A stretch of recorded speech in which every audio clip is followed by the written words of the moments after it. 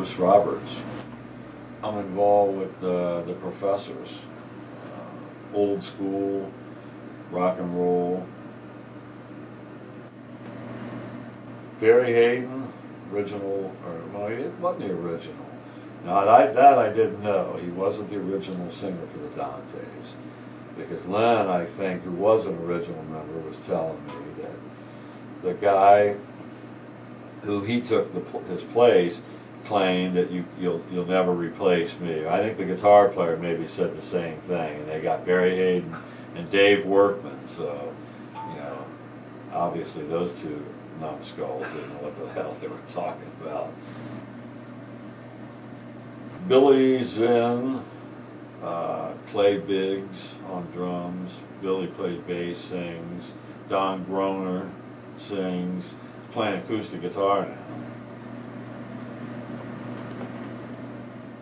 It was a band called the Mods, and the drummer, Bill Scholar's dad, was the chief of police at the time, and Jim Bates was the guitar player. I was the singer.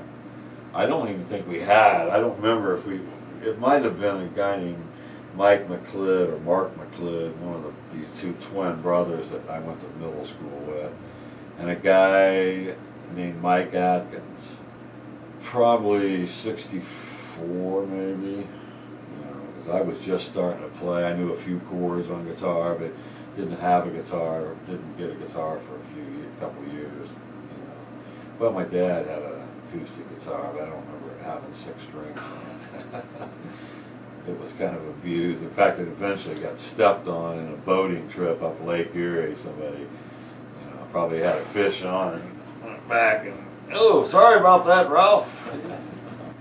But we did Rolling Stones. I remember our claim to fame was we played at probably the Fireworks in '64 at Whetstone, and people were throwing money up, you know, change and stuff, and you know, I was doing my Mick Jagger imitation with the, you know, the maracas and stuff, and it was a fun time. I remember getting a big charge, like people as far as you can see, because it was the 4th of July.